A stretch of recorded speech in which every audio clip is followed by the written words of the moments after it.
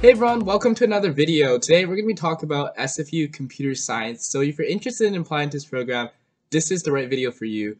But disclaimer, sorry if I sound like I'm a little bit sick. My nose is just a little bit congested because I am sick. But without further ado, I'm super excited to go ahead with this video and tell you everything you know about to apply to SFU Computer Science.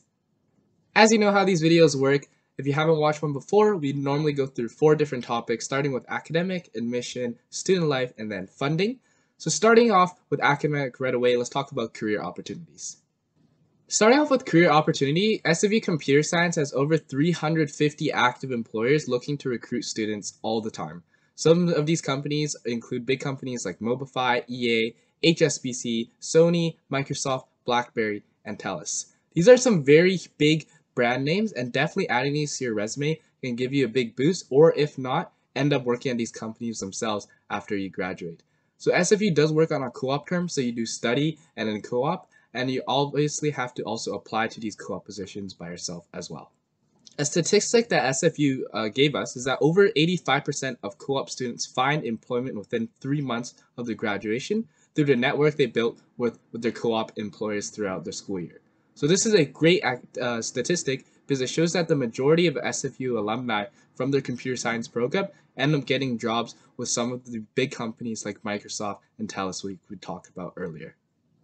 Now let's talk a little bit about exchange. There are kind of like 3 really big topics for exchange. One, there's international co-op. So if you find a company that's overseas, you can take a co-op term to work over there.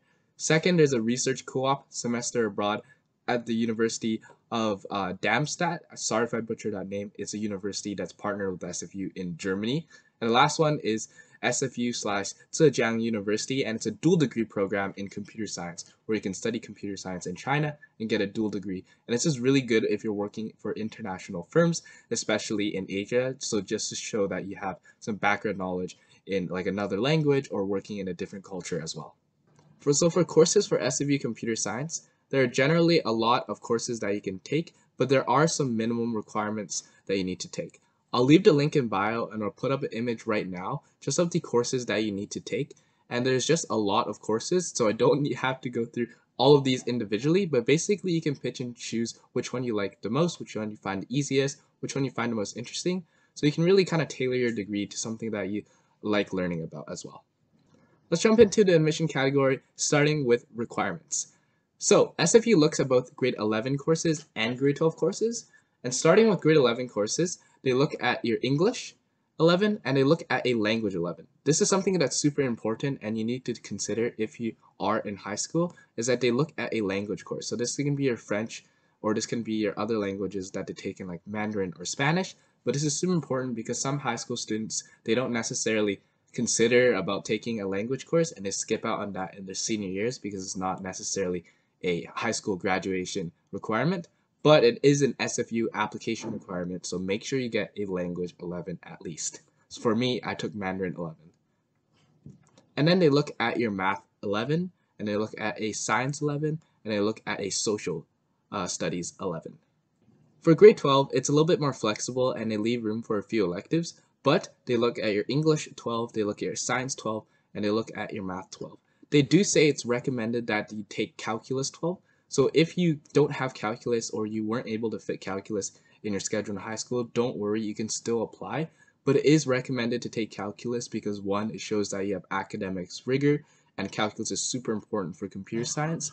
And it's necessarily SFU probably thinks that if you take calculus, you're more likely to do well in computer science. The last thing I want to talk about courses is List A and List B courses. So these are approved academic courses that are approved from your school or from your district or from your curriculum that SFU counts towards your admission average. So it took a minimum of 5 approved grade 12 courses. So this is including the minimum requirements that we talked about earlier, including your English, including your math, and including your science.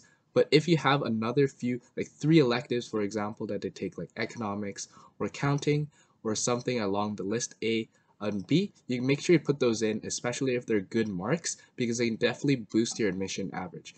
I'm going to leave the link down below for the courses that are approved, and therefore you can take a look and see if you're taking any of them or have taken any of them already and see if you can apply with those courses as well. Moving on to weighing, SFU doesn't have a supplemental application for their computer science program.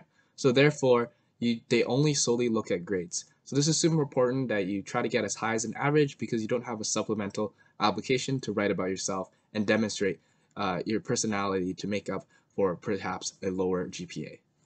But with that said, the admission average is around mid to high 80s. So definitely, if you want a really strong chance to get into SFU Computer Science, I would recommend a 90 plus average. Now that we're done with student life, let's talk a little bit about residence. So they have residences and towers and townhouses. So basically towers are kind of like the traditional residences that you kind of know, where you have common washrooms and shared apartments or suites or single rooms or double rooms. And then townhouses are a little bit further away from campus, and they're generally more kind of townhouse style, suite style, where you have your own kitchen and your living room. And these are mostly for upper years, but sometimes first years can apply for them and get them as well. The residence that I would recommend would be the East and West Towers, and these are the most expensive, but they're also the newest residences, and they're very beautiful. They're $3,800 per term, and then the cheapest residence that SFU provides is $3,300 per term. Now let's talk a little bit about meal plan. So the one thing really good about SFU meal plan is that it's unlimited, it's 24/7, and it's all you can eat. So that's super good if you're a big foodie like me. You can just go head out late night if you're studying, go get some food, come back to your dorm. And this is unlimited access, and it's from $2,645 per term. So this is for your winter term or for your spring term. So in terms of social life, SFU is a commute school, so a lot of students live outside of the SFU area and drive or commute to school and then go commute or drive home. So generally not too many students stay in the campus or in the residence, which generally makes SFU more as a slower and more quiet school. But with that said, I do think it's a good thing, especially if you have a quieter personality and just want a lot of time to study. But the one thing is they do have a lot of fun common areas, and they have a bunch of games allocated outside. So right in front of their library, they have ping pong tables, they have pool tables, they even have bonfire pits. Sometimes they have marshmallows there. So you can definitely just go there, have fun, hang out with friends, and it's a great place to meet new people. But with that said, there is an events calendar, and I'll leave the link down in the description below. This has all the events that SFU has, and there's something that's interested in, whether it's career-wise, hobby-wise, or something that you just want to check out. Make sure you go to those. Sometimes they have the science fair, which is super cool. I went to one as a kid, and they definitely have a lot of super cool experiments that you can check out. They have demonstration projects, and they even have liquid nitrogen ice cream that they made, and I absolutely loved it as a kid. And the last thing I want to say is very specific to computer science. So SFU has a large supercomputer that's located in their Burnaby campus, and it's one of the largest supercomputers in the world, which is crazy to think. But definitely, if there are some computer science events or you want to tour that supercomputer, definitely check that out because it's something that you only see once in a lifetime. The other thing I like to add is that they also have a huge telescope.